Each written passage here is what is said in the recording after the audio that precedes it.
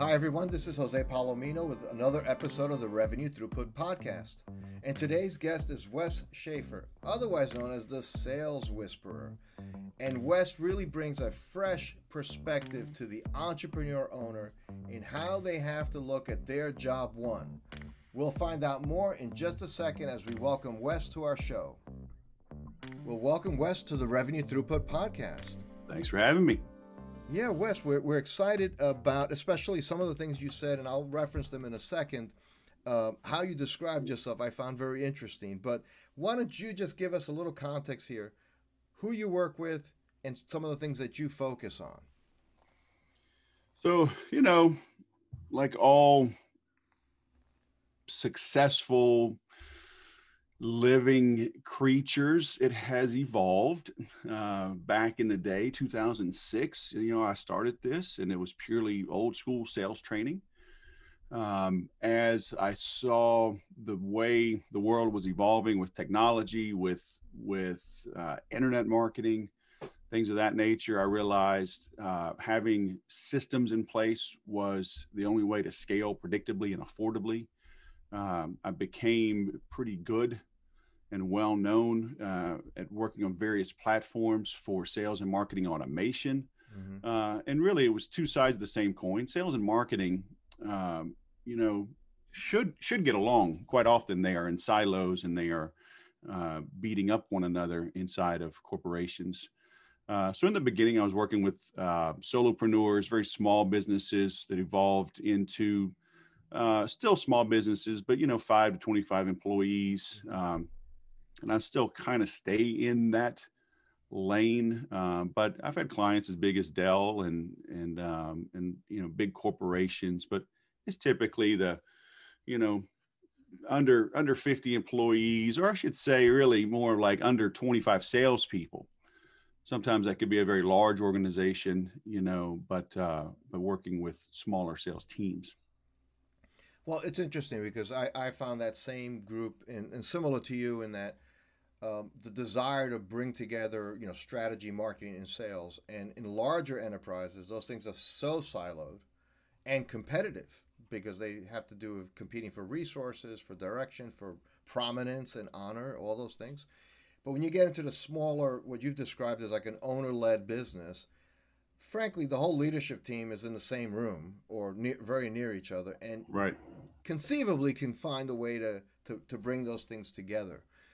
Now, as you look out at that market, that let's call them small to mid-market type firms, they're being offered so much in terms of automation, training, all these options, right? So you're like an owner there, and you're thinking, okay, life was a lot simpler just 10 years ago, and here we are now. What do you tell that owner in terms of how to make sense of it all? Like just make sense of all the noise, all the different options, because they want to do the right thing, but they can't do everything. And it just seems a little bit above their pay grade in terms of the technical understanding. So I'm just curious how you help them kind of map out that path, because you talk about systems of being systematic. What advice would you have for them? I've got a free planning tool on my website. I call it Process Before Login. What happens is people search for technology like hungry people go grocery shopping. You end up with a bunch of crap you don't want or need, right? I'll have this I'll have an entrepreneur, they're launching their speaking coaching business, and they'll tell me, I want Salesforce.com or something. I'm like, why? Well, I saw that Tony Robbins uses it. I saw Oprah uses it. Like, you're not Tony Robbins, you're not Oprah. So I tell them, take a step back. So that process before login, right? Document your process. Love that. When we meet with clients, in person or remotely, we, especially in person, we literally use big sticky notes. I've had butcher block paper, wrapping paper, or a packing paper, those big heavy rolls. They're like, Yeah, like sure, 3 feet tall and like, Right. I don't know, 50, 60 pounds. Right. We'll have that and just rip it and lay it out on a table. We'll tape it to a wall and we write it out. Say, tell me about your business. Where does the lead come from? Do they hit your website? Do they call in? Do they visit your place of business? Okay, then what happens? Right? And most entrepreneurs, small business owners, they're succeeding despite themselves. Right? It's just the hustle and the grind. And because it's their baby, I've got 7 kids, right? I've been there for all 7 births. Wow. I've seen my wife. Congratulations. Right. Yeah, thank you. I've seen my wife, nurse 7 children for at least a year. And I've seen it still to this day, right? We've got grown kids and I'm dead asleep. She's up, she's awake midnight, 1 o'clock, waiting for them to come home. I don't even hear them come in. And I tell people being an entrepreneur, having a business is the closest thing, at least a man would come to having a child, right? Like giving birth, like this is their baby. They thought of it, they created it, they're nurturing it, they're going to lose sleep over it. Okay. And so just through pure, force of will, they'll make the business be okay. But I'm like, what do you do next? What happens after the phone rings? What happens after you get the request for a proposal, blah, blah, blah. And as I have them documented, it's hard. Right? I hear you, Wes, because I've done similar exercise where I said, tell me your sales process. And it's like, take order, ship product. That's okay. Yeah. That's not the sales process. Can we tease that out a little bit? Exactly. I need to look up the quote, but I was a big golfer back in the day, and I think it was Sam Snead. It was one of those greats. But somebody asked him, like, hey, do you inhale or exhale on your backswing on a putt? He was like, I don't know. So then he started analyzing himself, and he got in a funk, a bit of a slump, because he wasn't in the zone. Right. So he's trying to break it all down. So I want you to break it all down, and it won't get you in a funk, but you've got to document things. And that's why it takes an outsider coming in, because we can look at things with fresh eyes, go, why do you do it that way? Have you thought about this? So once they document it, and everybody's different. Some do e-commerce, some do big orders, some have very short sales cycle, some have very long sales cycle, some have very simple sales process, some are dealing, the complex sale, selling to committees, lots of buy off and sign off. So once that's documented, how does it integrate? Are you doing e-commerce? Do you need to text messaging? Do you need just outbound? Do you need two-way communication? All that matters. Okay, once we lay that out, now there's our shopping list. Right. Well, let's go look at this platform. Oh, it doesn't do this. Okay, it's out. All right, next one. Oh, it does this, not that. It's out. Okay, this one does everything we need. Well, nothing does everything you need, right? This one does 90% of what we need, but it's 3 times our budget. This one does 80% of what we need, but it's under budget. So we can find some other tools to plug in. So you've got to document that stuff, or you're going to keep, kissing frogs. And it's very frustrating. It's time consuming. It's going to cause you to lose sleep and lose money, if you're constantly tinkering and testing new platforms. But Wes, I'm the owner of let's say a 30-person company. I have 3 sales guys, and I pick guys who really know the industry. They've had sales success elsewhere, and I believe in kind of not getting in their way. I just ask them what they need. I try to give them what they need, and I think they're doing a good job. So I don't know that I need to layer in all this other stuff. Yeah, that's always the problem. The owner becomes held hostage by the salespeople. And the salespeople will always leave you. All of your employees are eventually going to leave. Okay. And they're going to leave at the worst possible time, especially a salesperson. Look, they are coin operated. Okay. If they feel like they've topped out, they're going to go. And when you leave it up to the salespeople to dictate the pace, then basically you're beholden to them. Okay. And because, companies do this because they haven't done their processes. They haven't mapped them out. They just hustle and grind it out, and they make enough money and they bring on a salesperson. They usually have a lot of turnover. They've kissed a lot of frogs. They finally have a few good salespeople. Now they're worried. Deep down, they're worried they're going to leave. They're worried that they don't know really what's going on. They end up managing and massaging the numbers because, you got Joe. Joe's always an optimist. Joe says this deal is 99% done. Then it's probably 75% done. You know, Mary's a pessimist. Mary says it's 60% done. You know, it's probably 90% done, but you know your people, you can massage the numbers and you can do your forecasting. It should not be so mythical, so ethereal to Right. figure out what the hell your pipeline is. Okay. But because you don't have your processes, you haven't documented how many phone calls does it take to reach somebody? How many phone calls, direct mail pieces, emails, drop bys, you know, how much, what does it really take to reach your ideal prospects? And how do you reach them? Like people, they just wing it. They're going to hire somebody with a Rolodex and with industry experience, set them down and get out of their way. Well, good luck with that.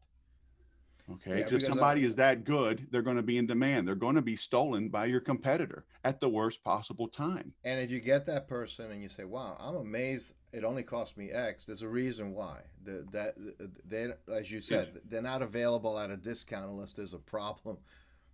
Yeah. When you have better marketing and better systems, look at McDonald's.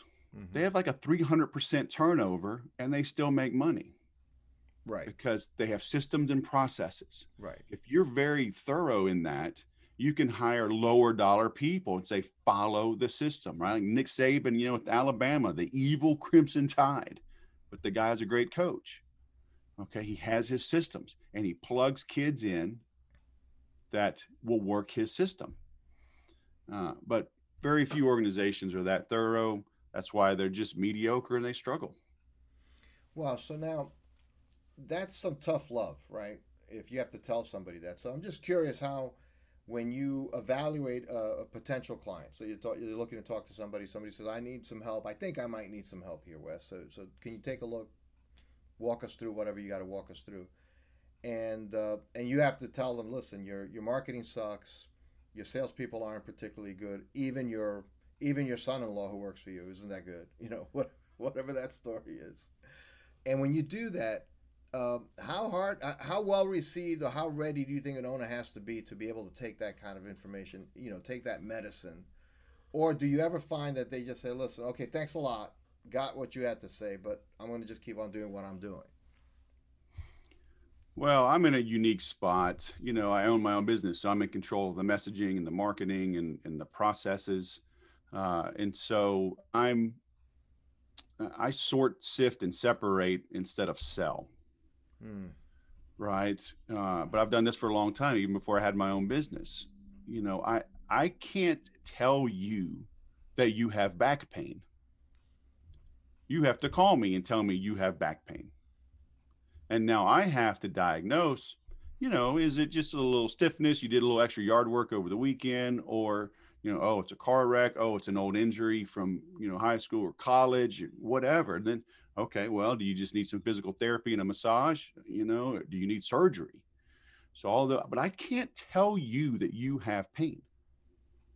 So ideally, you know, you've got good marketing, you've got good processes, you've got good scripts.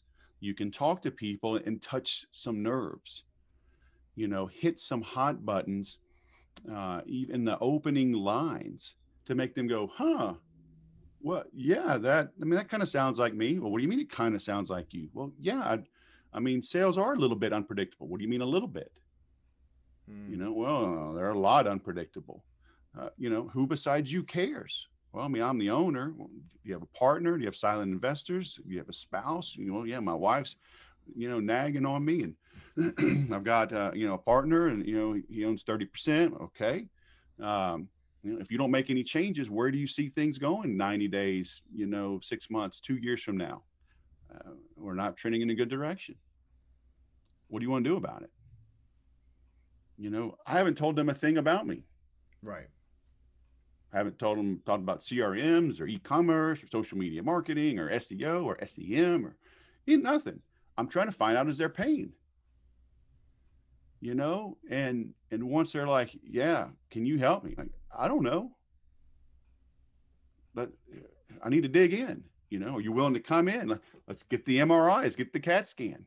Right. You know, and I'm at the point now. I mean, I charge a diagnostic fee, just like, you know, you call the mechanic, hey, my car's going clunkety clunk. Is it going clunkety clunk or clankety clank? Well, I think it's clunkety clunk. It could be clankety clank. Is it when you accelerate, decelerate, or when you're cruising speed?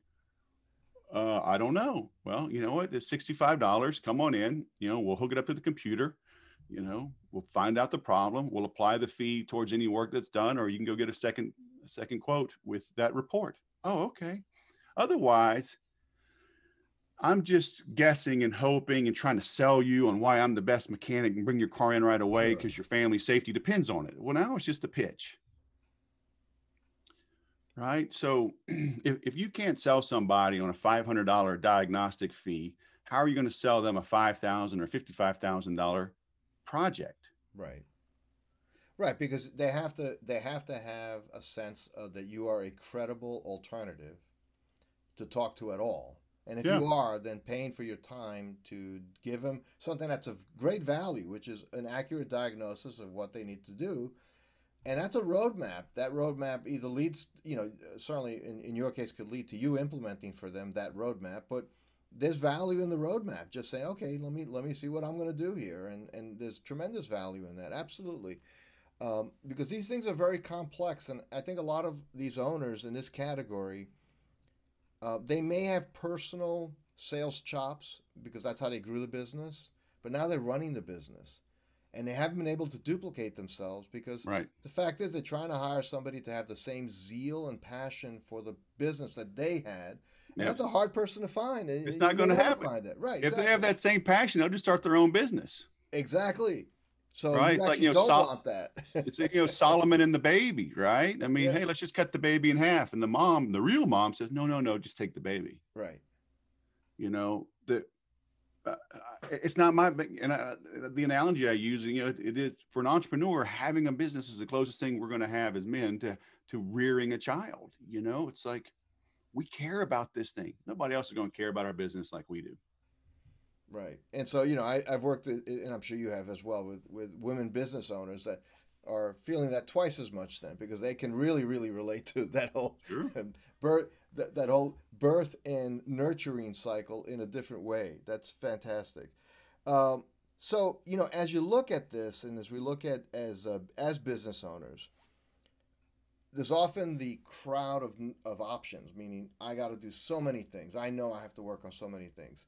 If you had to tell an owner, listen, if you get one thing right this year and you think it's a bit of a mess, you're still in business, so you haven't gone out of business. You're not you're not about to go out of business, but it ain't right. What's one thing an owner should be doing for the rest of 2021? Well, I tell business owners always, I mean, their number one job is to market their business. And it doesn't mean you have to become an expert at PPC and SEO, blah, blah, blah, but it's your message. Okay. You've got to hire people that are going to help you tell your message because people don't do business with you for one of two reasons.